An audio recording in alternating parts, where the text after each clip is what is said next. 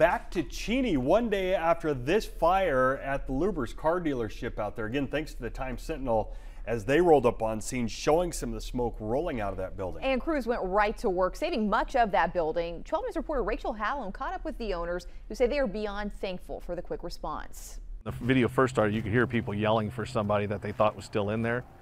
And I could hear other people saying, you know, don't go in there, don't go in there. Monday night, Cheney Fire Rescue responded to a structure fire at the Lubbers Ford dealership. You don't know how bad it is until the morning when the sun comes up, clouds move out. Fire was contained to just one building and no one was injured. But co-owner Billy Lubbers says the situation was terrifying when one of his employees FaceTimed to show him the flames. I was expecting him to want me to look at a trade, and little did I know that he was showing me videos of the back of the Ford service department that was in flame.